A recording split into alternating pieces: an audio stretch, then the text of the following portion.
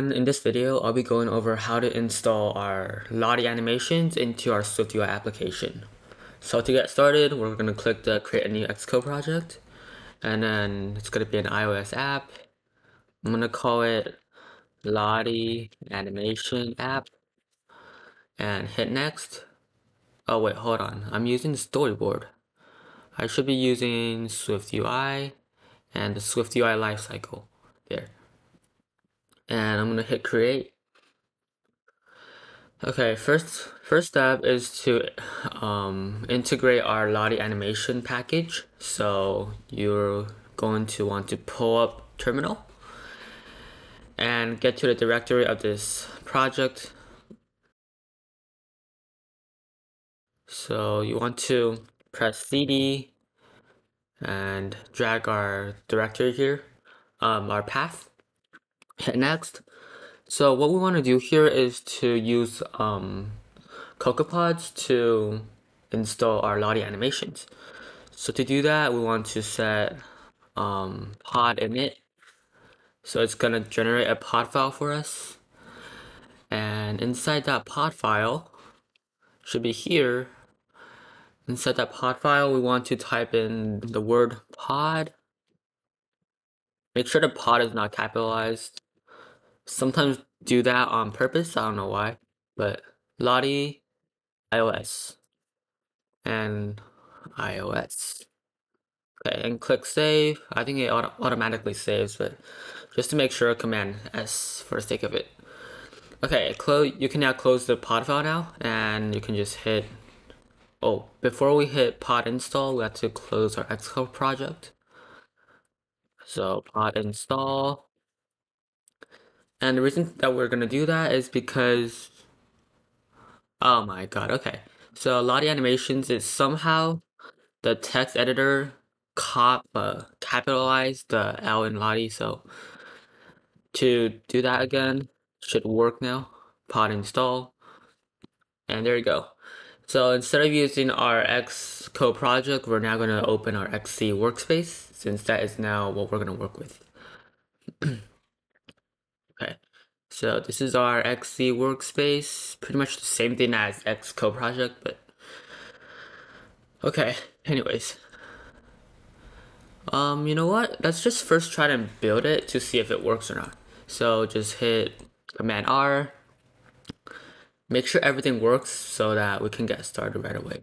Okay, it looks like everything works now, so that's all good. So the first thing that we want to do is you can go to Safari and browse the Lottie animation that you want to use.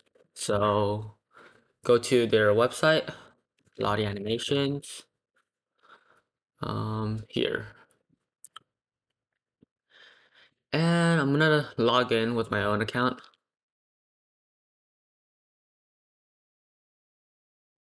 Okay, once I'm in, I can actually browse different designs from the Lottie file community. So we can go to Discover and go to Free Animations. And over here, we can choose any animation that we like that looks very good to use in our application. For example, if we're doing a map kit application, integrating the maps in our application, we can use this. We can use this one. Maybe we could use this this pin as our MK annotation somehow in our map kit application. But anyways, for the sake of this tutorial, I'm gonna use this animation. So to integrate this particular animation into our SwiftUI application, we want to download this as a JSON. So to do that, we have to go to the top and go to Downloads and click the first option, Lottie JSON. Okay, so now that it's downloaded, we can use it now. Okay, so to use it in our application, let's go back here. We have to go to where that animation is. So I assume it's in downloads, and here it is. This one, I'm gonna drag it into our Xcode workspace. Make sure to copy items if needed, and hit finish. Okay, so this is all the vector and graphics, everything. You don't need to worry about this too much since Lottie animation package would deal with it for us. So to get started with integrating Lottie into our app, we have to create a new file. So Command N. It's going to be just a regular Swift file. And I'm gonna call this Lottie animation view. Okay, so I'm gonna zoom in. Should be big enough for this tutorial. Okay, so we want to make sure that we can actually import Lottie. Okay, there we go. And since Lottie animation is currently only supporting only like the UI kit area, so I'm gonna use the UI view representable for this. So I'm gonna call this a struct Lottie animation view, and it's gonna conform to UI view representable. And to make sure I import SwiftUI, of course. There we go. And we're gonna say make UI view. And in that block, we want to make context a UI representable context. And it's going to be our Lottie animation view. There we go. Okay, so in our code section, you know what? Let's first make a update UI view, even though we're not gonna use it, but UI view representable requires you to have this block of code. Okay, anyways, in here, we want to actually get our animation from here, the JSON file, and play the animation. So to do that, we want to first set our view coordinates to .0, so center it in the in the middle of the screen, and then initialize our animation view. Animation view that is provided by our package, and we're gonna grab the animation. So our animation is called animation dot named, and what is it called? It's called 68 whatever 68035 dash hyphen heart. Okay, so that should work. And next up, we're gonna use this animation view by saying animation view dot animation, and we can set it to our animation. There we go. And this is where it gets pretty interesting. You can actually like manipulate the animation using, for example, you can manipulate the loop mode or the content mode, etc., or the speed. So animation, we're gonna set the content mode to the scale to aspect to fit. And for our loop mode,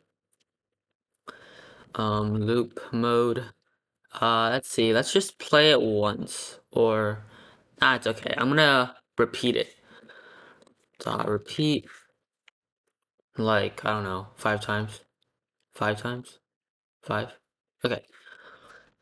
And we're gonna actually play the animation now, so animation view dot play, there you go. And I think there's some layout constraints problem with this, according to design code website. But anyways, you have to say animation view dot translates auto resizing mask into constraints is false, and you have to add the view. You have to add the sub view to the main view. So the sub view is animation view, and we're gonna add it to the main view.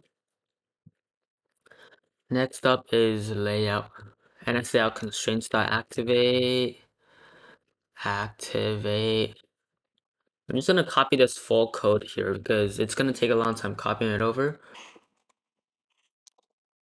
Okay, here. So this is the code you want to put to make sure that it doesn't go out of constraint. And lastly, we have to return our view, which is our animation view. And we don't have to do anything in our update UI view block since it's not really needed. Okay, so this is all set. Now let's try to put this in content view. Let's see, what is it called? Lottie animation view. And let's just run it for now, see what happens. Cool. So now we have this, I don't know, jumping pin, map pin, which is pretty cool. So it's gonna repeat 5 times, and this is actually content mode is scale aspect to fit. So we can actually go beyond this and we can set the speed or whatnot. So to find its properties and stuff, we can actually just animation dot, and there's a lot of different things that you can play with. For example, you can get a certain frame of the animation and display that. For right now, I'm gonna say animation speed. I'm gonna set it to 0.5. This is just basically manipulating our animation. So let's run it and see. So it goes much slower here, as you can see. So to actually, one last thing to note here is that animation, our Lottie animation, it has a background that is pretty transparent. That means if you put a background, for example, if we want to say, if we want to set a background, and we want to set a color to like, I don't know, red, no, green, and if we just do edges ignore all, set to all.